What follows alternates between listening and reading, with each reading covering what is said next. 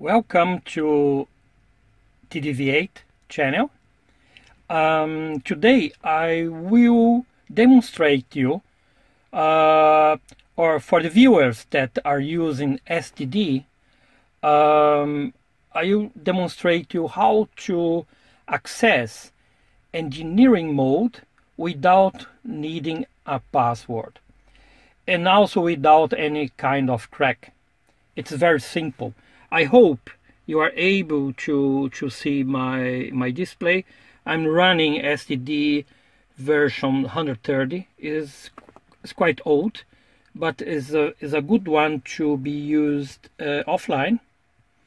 And I will demonstrate you how to do it. I have not connected to the car yet. I'm using this the Mongols Pro. But what I will show you, will work with any adapter you are using. Okay, there are also some different adapters. It does not matter. First of all, if you have, by the way, I believe it should work with the most SDD versions. So you should try. I don't know. They have so many others newer than mine. But I believe it will work as well. So what should we do? You go after you have installed your SDD, you go in Explorer, Windows Explorer. You see my computer. Okay, you look in a disk C. Okay. Oh. You look for program files. Okay, and then you look for JLR, okay, Jaguar Land Rover directory. You open it, and then you have IDS. You open it, and then you look for a directory, a folder called runtime. You open it. Okay. Oh, sorry, it's very difficult to film and operate my notebook. Then you look for a HTML file and call it software download. Okay, I'm looking here.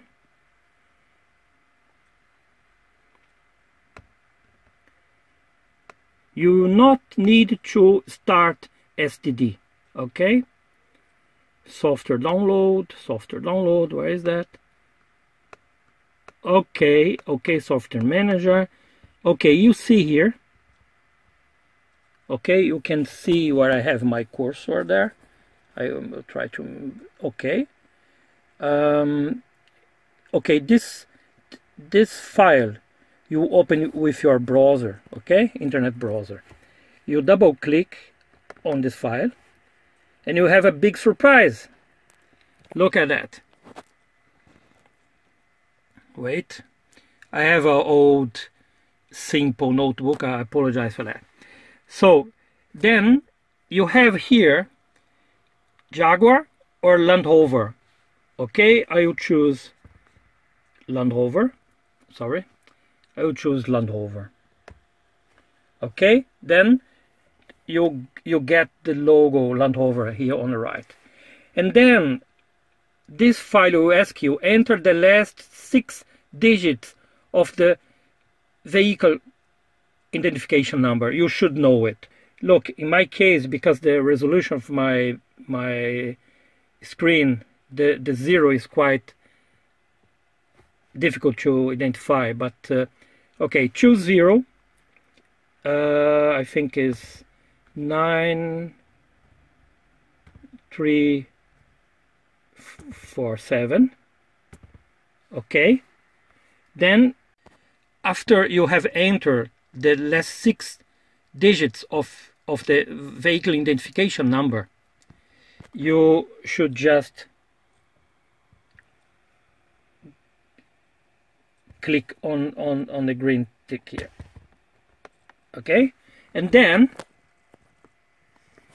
you have a list of different Land Rover models here, and you will look for your model. Okay, I have a Range Rover Sport 2009, so it's nothing better here.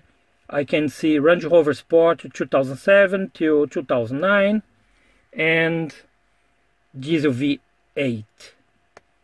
I just click one time here, I mark in blue here, then go here to the right and give an OK here. Okay, what will happen? And then he will make some questions about your car. Of course, you should know your car well enough to be able to answer it, okay? And then it's asking if you have, in my case, I have a premium audio system, okay? But does not matter. Okay, it's just, and then it's asking high definition radio module, fitted, and so on. Adaptive front light fitted. I will go just okay and everything just to go quicker, okay? To demonstrate it. I'm sorry, the picture filming with my mobile phone and this old notebook is not so good. I will just put that I have everything, okay? Just to go ahead and to go to the point, what I want to show you. But you don't do it, please. You have to define your car correctly. Okay? I'm doing this just as demonstration. I'm not connected to my car. Okay, and then after DVD region, Europe, Australia, and so on, okay? Europe, okay? And then you have an explanation here, how it works, okay? And then you have car configuration management, module programming, setup and configuration, special applications, module information, add, remove, accessories. It's a dream, right? Okay, let's go here, car configuration management, just to give an example. And then you have session, active car configuration selection, current vehicle car configuration modification. I will not do that because I'm not connected. I will just show you the other options. Then you have here sub-menus. Then you have configure new modules, configure existing modules. Let's say we will configure existing modules. Then you have audio amplifier module, audio front control module, cellular telephone, blah, blah, blah. You have diesel. For example, I have done it today. Okay. I have configured my diesel powertrain control module. Okay. And so on. Setup and configuration. Okay, you have security. Security, if I'm not confused, I think you can program new keys for your car. You can program the third button of the key fob. Okay, you can, for example, very interesting. It's also useful for me because I since last year I'm renewing my brakes by myself. So you can bleed your brake here, you can steering angle sensor calibration and so on. But you can see that everything that you normally will be able to do if you get the code for the engineering mode, you can do here. And it works because today I can show you special applications. It's very interesting. in a powertrain setup, okay, I have made a turbo EGR and air path dynamic test, because I have been, if you could see my other videos, I have some misfire. I was making injectors purge.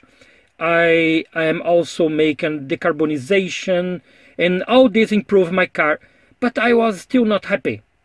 And I say something is not okay. Maybe EGR, any sensor, and this the result was interesting. I got some information that I will look now. I will probably have to go to a workshop because I cannot do that, but probably maybe some pipes. I am getting some air in the system. Some pipes are maybe damaged. I could not find anything, but it could be the case. And this test is very, very thing. You can also see if you go here, because I have a video showing how to use a dongle to make a dynamic particulate filter, dynamic regeneration, but you can do it also here, okay? But you can also make it without moving the car. I think it takes half an hour, and you have to keep the